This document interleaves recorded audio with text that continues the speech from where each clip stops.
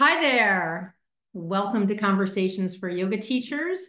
I'm your host, Karen Fabian, and this is episode 322.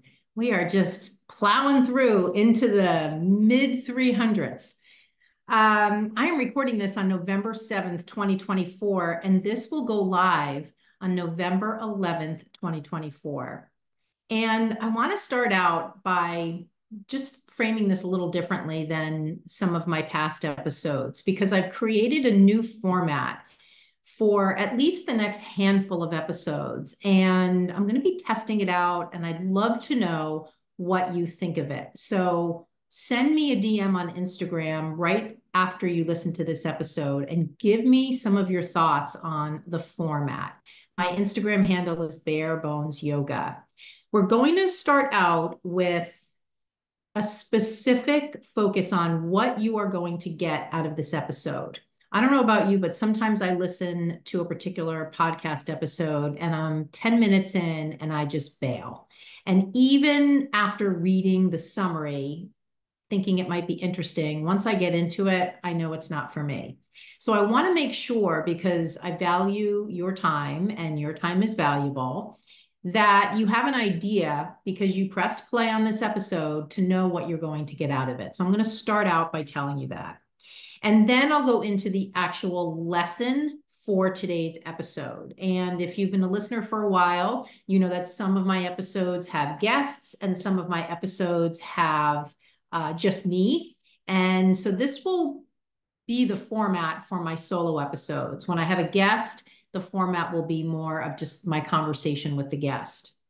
And so after I share the message with you, this is what I think is the really cool part. I'm going to give you an action step based on what I taught in the lesson so that you have something actionable you can do as a result of listening to this episode that you can experiment with in your classes, all designed to help you feel more confident, feel more empowered, feel more authentic when you teach. And so every time you press play on my show, you are not only going to learn something, you're going to hear what you're going to learn before you learn it. And then you're going to get an action plan, an action step, a really simple 1, 2, maybe 3 things tops to do so that you can take what you learned and put it into action and hopefully start to see the results that you want to see.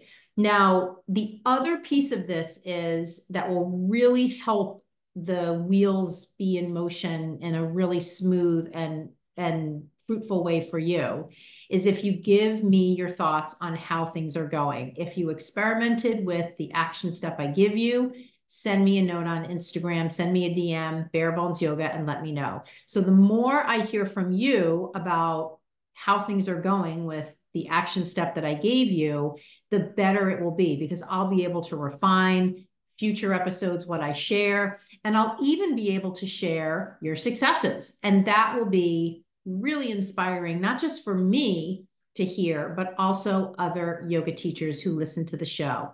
So with that, we're going to go into this episode, and I'm going to start out with what you are going to get out of this. So in this episode, I'm going to make it easy for you to be a confident yoga teacher by peeling back a really simple 6-step plan of exactly what you need to do. So this episode is going to give you that 6-step plan, and you might be listening to this episode or you might be watching this episode on YouTube. I do post most of my solo episodes at this point, if not all, on my YouTube channel. And you can get to my YouTube channel if you're not familiar with it by going to my website, barebonesyoga.com, and in the drop down, you'll see the link to the YouTube. Otherwise, you might just be listening to it, which is totally fine. These episodes I do that I record the video on work both ways, so you don't have to watch them. But I just decided it'd be kind of fun to add that as another feature. So that's what you're going to get out of this episode. So if you're home and you're taking notes, this would definitely be an episode where I would highly recommend you take notes, because I'm going to give you the 6-step plan to help you build your confidence as a yoga teacher. So step number 1 is based on a concept that I teach in my program. And I share this in social media clips as well. And it's this motto that I've designed. And this is how it goes. Your confidence as a teacher is not found in the hours that you train. And I know that might run counter to what you've been told, because the whole yoga industry is built on this idea that you get your 200-hour training, then your 300 and your 500. And yoga teachers have intertwined the concept of getting more hours with feeling more confident. And I'm here to tell you, there is no causal relationship there. If you get more hours of training, you may feel more confident and you may not. So what that means is it doesn't always lead to the outcome that you want. And I would say for the most part, when yoga teachers enroll in a 300 or a 500 hour, at some level, they're looking to feel more confident. They may also be looking to get a specific skill. And intertwined with that is, I want to feel more confident teaching that specific skill or to that specific audience for which I think I need to take this specific training. So I'm not here to bash 300 or 500-hour trainings. It's a wonderful training tool to use. There are wonderful teachers teaching it. It's great that as a yoga teacher, you have that as a resource to you. What I am simply bringing forth is this idea that your confidence as a yoga teacher is not necessarily found in the hours of training that you get. And so what does this actually mean? Well, number 1, it means that if you took your 200-hour training and you don't feel confident and you're teaching weekly classes right now, you don't necessarily need to take a 300 or a 500 to build your confidence. Matter of fact, if you stick with me through the rest of this episode, I'm going to give you a recipe that I've used over and over again that will help you build your confidence. No extensive hours required. So that's the first thing that I wanted to do, sort of a myth-busting beginning to this conversation. So that's the first piece of the 6-step lesson.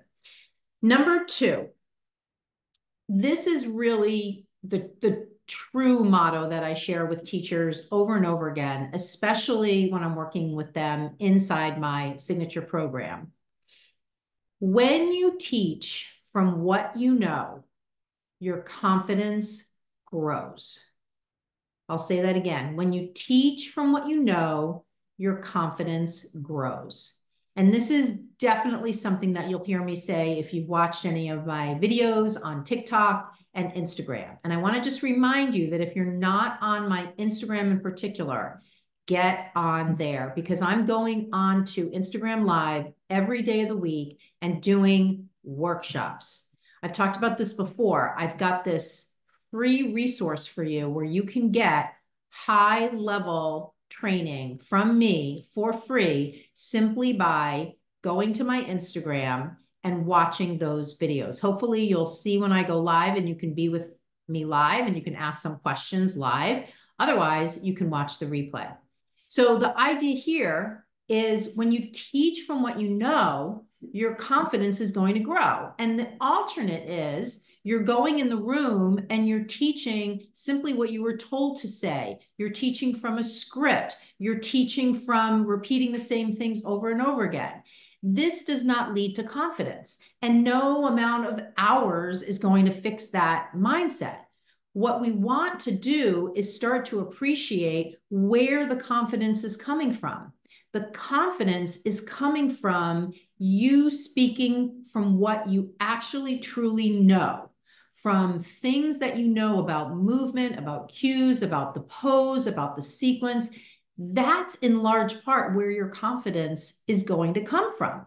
So you don't necessarily need 500 hours of training to do that. In fact, I'll give you one sneak preview. One of the best strategies you can use to teach from what you know, especially if you've been teaching less than a year, is to simply use action cues.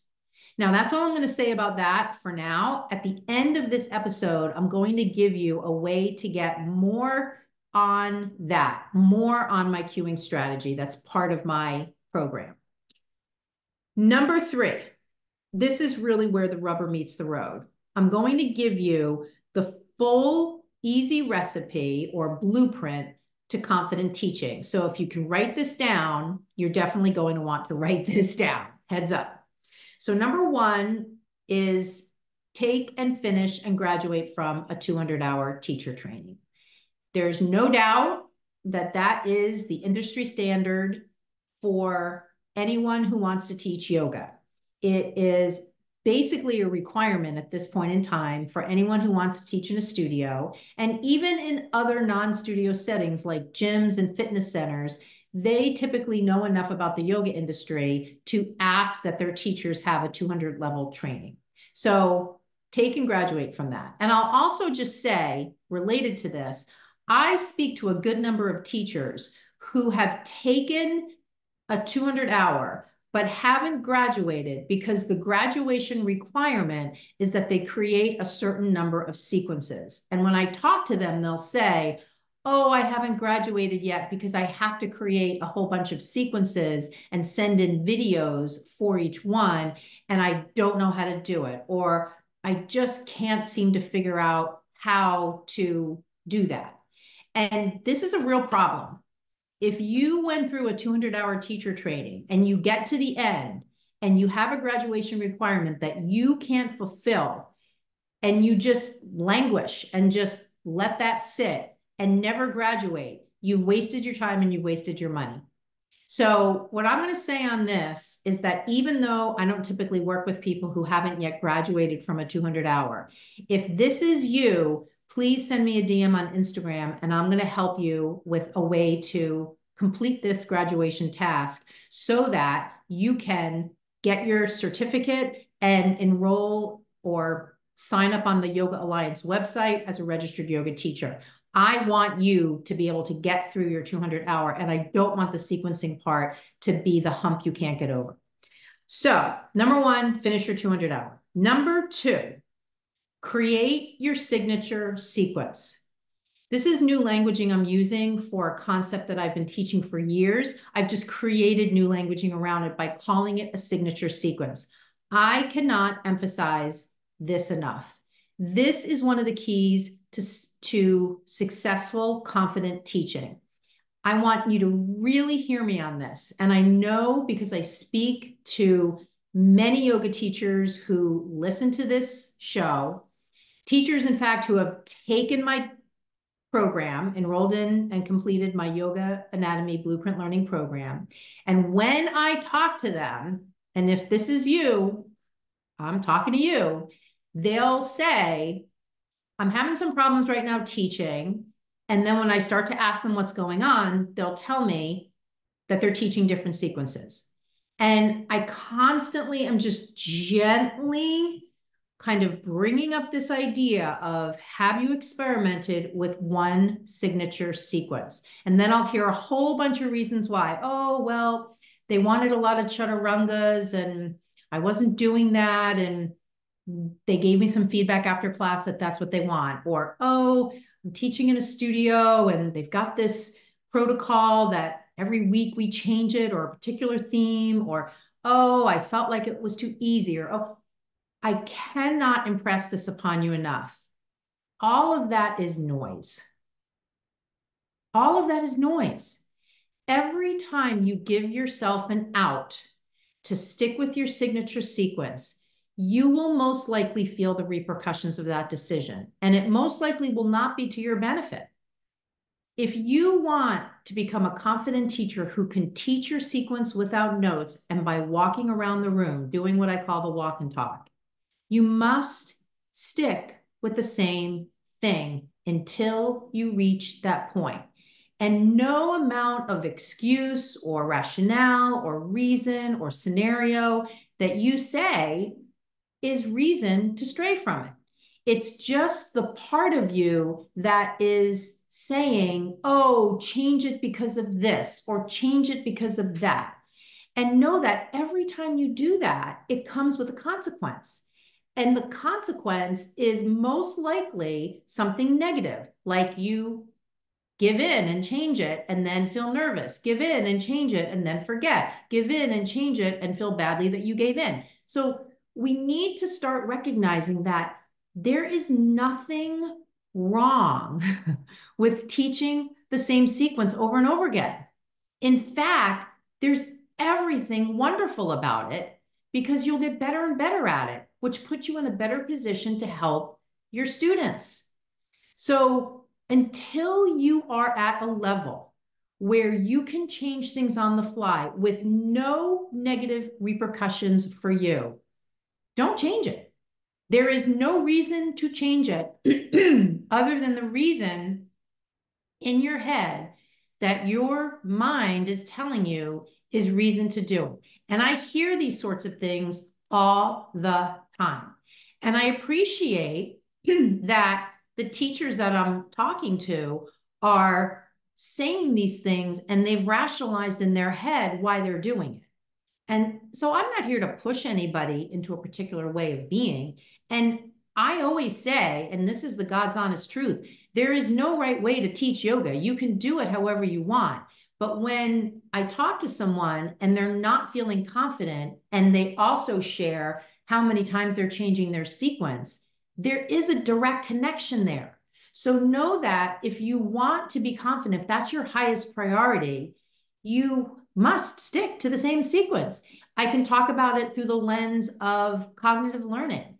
As we learn something, we become at a level of knowledge and execution of the sequence, what's known as unconsciously competent. We don't even have to think about it.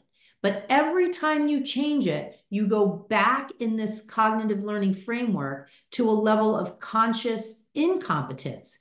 You know, right? That's the consciousness. You know what you don't know. That's the incompetence. So every time you go in the room with a new sequence, you work backwards in this learning paradigm to a state of being where you're not as competent. You want to get to the point where you can teach your sequence without even needing to think so hard about what comes next. Plus, from a marketing and branding perspective, your signature sequence is only yours. You're the only one teaching it. So people get to know you for that sequence. Now, does that mean that's your signature sequence for your whole life? Hell no. It simply means it's your signature sequence for as long as you want to teach it. And then maybe you change it just a little bit, and that becomes signature sequence 2. That's the idea. Okay, number 3. Build your cueing strategy. Now, in this episode, we don't have time to go over all that is in my methodology for cueing. Again, at the end of this episode, I'm going to give you a way to peel back the onion on sequencing and cueing even more. So for this part of it, let me just say from a high level, a cueing strategy is totally different than a script. Totally different. And it will allow you to teach in a way that is so much more confident and empowered and authentic because you'll be teaching from what you know. Remember what I said before, when you teach from what you know, your confidence grows. So when you have a cueing strategy, you have a way to organize your thoughts and you have an approach to cueing. An approach to cueing. And I'll just peel back the onion a little bit on this. Action cues only is an amazingly powerful way to teach your class and a way in which you can leverage what you know so that you feel confident. It is a strategy for sharing cues. Now, notice I didn't say an anatomy-based cue, an alignment-based cue, or a somatic cue. I'm focusing you on teaching from action. This is the easiest place to begin and one of the most powerful ways to teach your class because the degree of accessibility of an action-based cue is super high. So Everybody in your class is going to know what you mean when you say, reach your arms up. Everybody in your class is going to know what you mean when you say, bring your feet together. Everybody in your class is going to know what you mean when you say, step your right foot forward.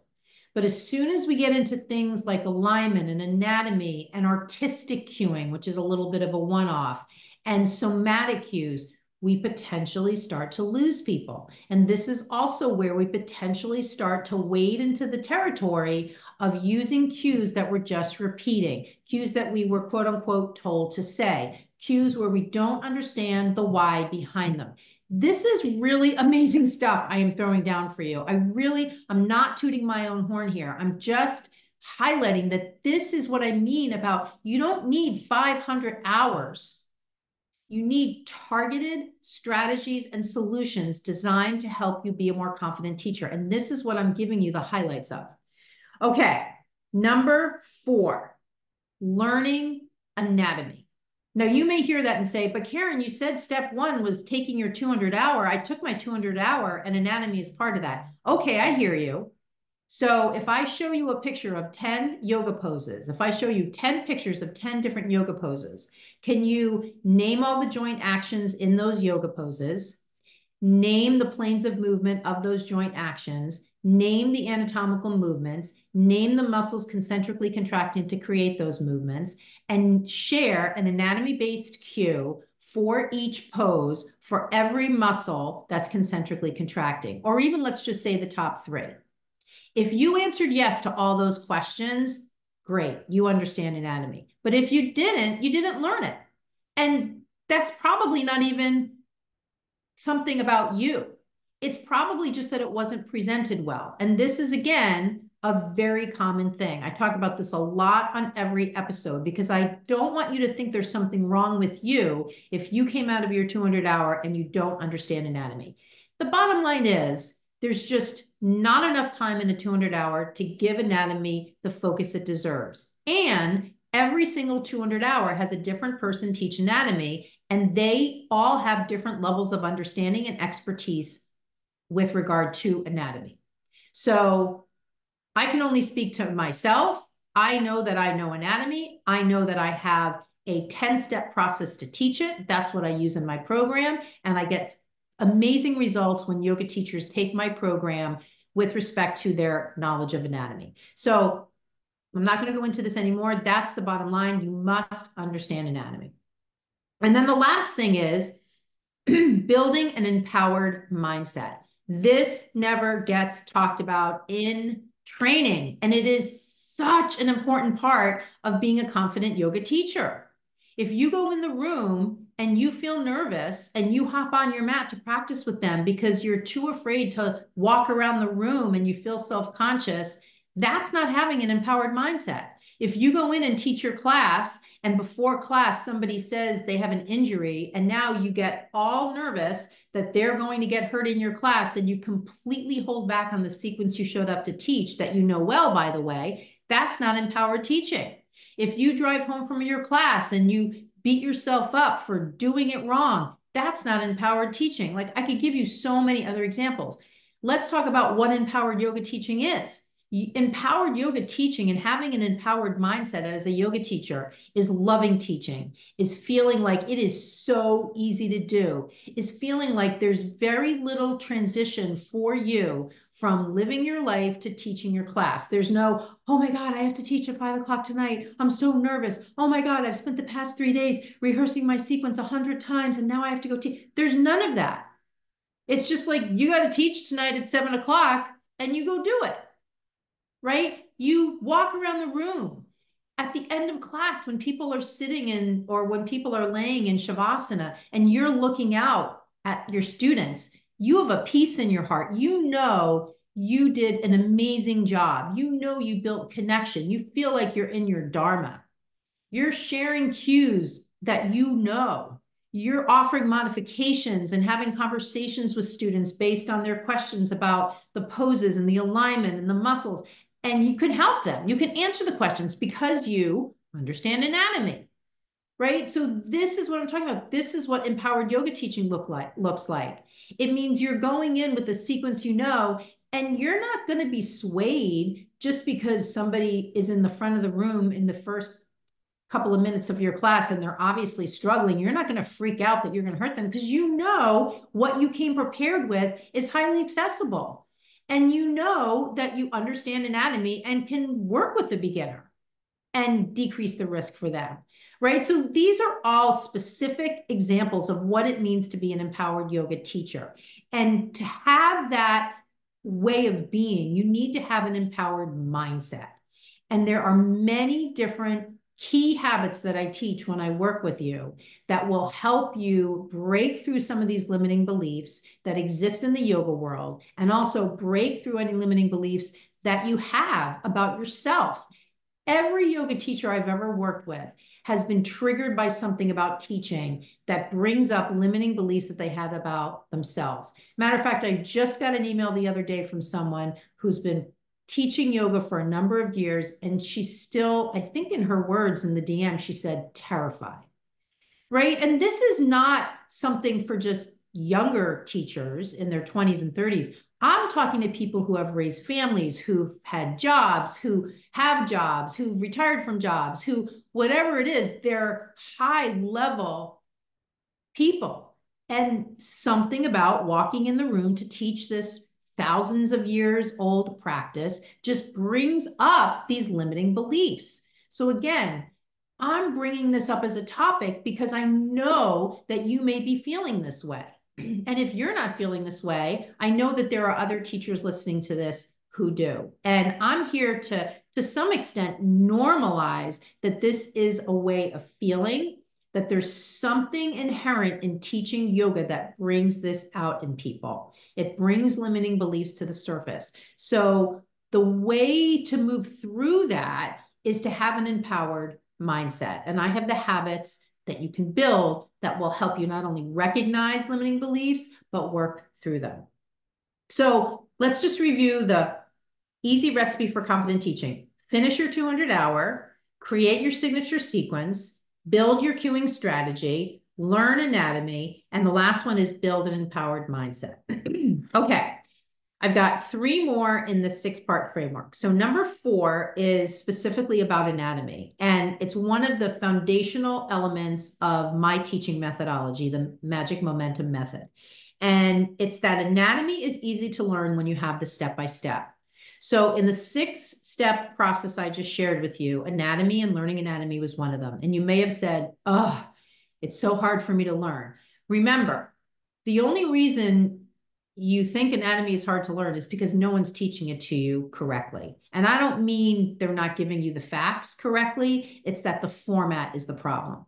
The way most yoga teachers learn anatomy is the brain dump formula, where they sit through long lectures in their 200-hour, their mind goes blank, they're completely overwhelmed, they don't remember anything, and the only thing they do remember, they just resort to memorizing it. That does not work. Over the years, inside my program, I have a 10-step process for how I teach anatomy. And I actually have a mini course where I walk you through the 10 steps to give you a preview of that. And if you want to get the mini course, just go to my website, click on the courses link, and you'll see the mini course. It's $27. I think you're worth $27 to uncover what the step-by-step is. But I want you to take away from this that all you need is the step-by-step to learn anatomy. It makes it so much easier to learn. So that's kind of the preview on that step. Number 5, signature sequencing is the fastest way to confident teaching where you can do the walk and talk instead of the practice with me approach. I've already talked at length about that, so I'm not going to go into that in more detail now. The thing that I want you to hear, though, is that signature sequencing is the way, not 10 sequences, not a new sequence every Monday, not 5 journals on your desk filled with handwritten. None of that is the path to confident teaching. None of that. That's just all the mechanics of creating sequences. And then you have to be honest with yourself about, well, how's that working for you? Because if all of that stuff is part of your life.